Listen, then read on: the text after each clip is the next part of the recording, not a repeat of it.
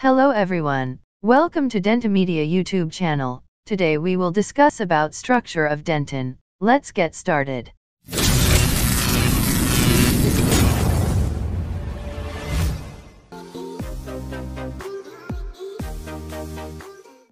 Structure of dentin. 1. Dentinal tubules.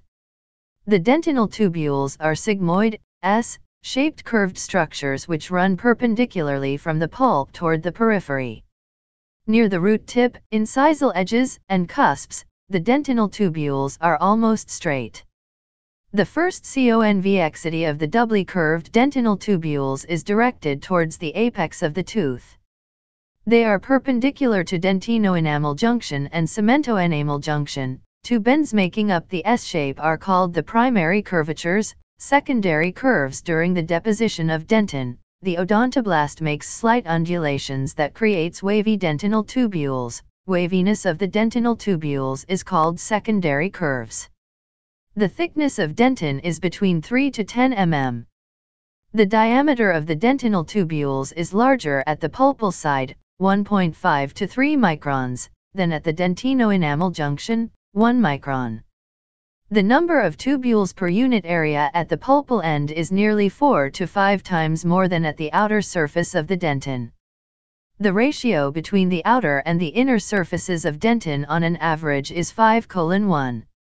Therefore, the tubules are farther apart in the outer layers and closer together near the pulp. Number pulpal, outer surfaces of the dentin 4:1, number per square mm.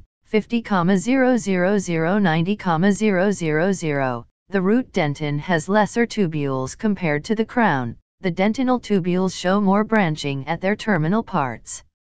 The lateral branches are called as Canaliculi or microtubules.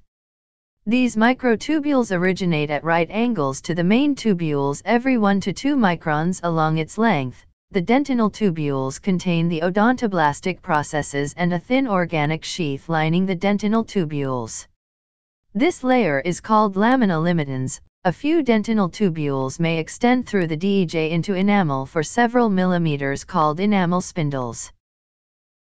Clinical implication of dentinal tubules: make the dentin permeable, providing a pathway for the invasion of caries. Microscopic examination of infected dentin shows that the dentinal tubules are packed with microorganisms well ahead. Drugs and chemicals present in a variety of dental restorative materials can also diffuse through the dentin and create pulpal injury.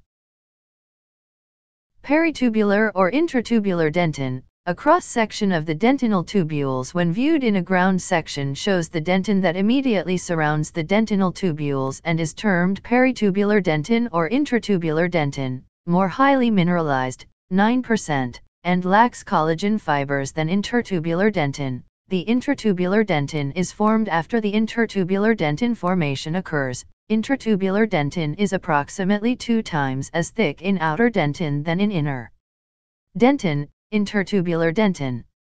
The main mass of dentin is composed of intertubular dentin that is present between the dentinal tubules or peritubular dentin. About 1/2 of its volume is organic matrix, mainly collagen fibrils, which are randomly arranged around the dentinal tubules. Highly mineralized retained after decalcification, PREDENTIN. PREDENTIN is the innermost portion of dentin that is not mineralized. The predentin represents the first formed dentin. The predentin is located adjacent to the pulpal tissue and is 2 to 6 microns thick. Its thickness depends upon the activity of the odontoblast. As the collagen fibers undergo mineralization at the predentin front, the predentin then becomes dentin and thus a new layer of predentin forms around the pulpal tissue. Odontoblastic processes. The cytoplasmic extensions of the odontoblast which extend into the dentinal tubules are called odontoblastic processes. The cells are present in the peripheral pulp at the pulp predentin border.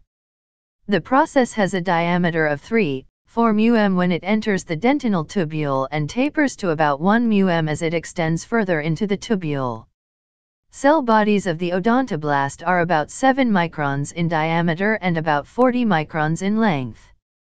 Therefore, the odontoblastic processes become narrow to about half the size of the cell as they enter the dentinal tubules.